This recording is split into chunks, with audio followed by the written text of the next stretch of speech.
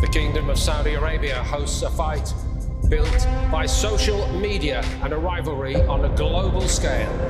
Jake Paul and Tommy Fury take center stage.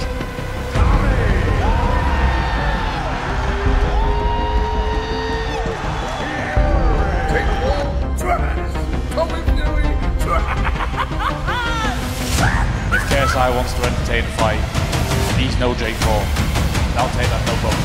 The Misfits, the X-Series, the crossover boxing king returns. KSI takes on Joe Fournier.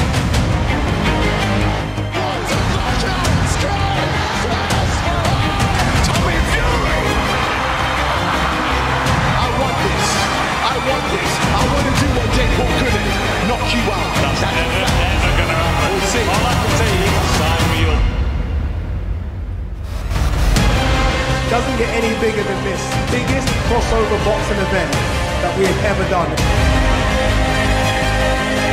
I've already ticked off one name in Jake Paul. Yeah, good. He's finished. And you will be ticked off. I'm going to show him that my power is different than Jake Paul. And this is one of the biggest fights of the UK this year. No, I'm in. And I will be the one to defeat Tommy Fury. Simple as that. KSI's allowed now. He wants to be a singer, wants to be a podcaster, wants to be a YouTuber, wants to be a fighter.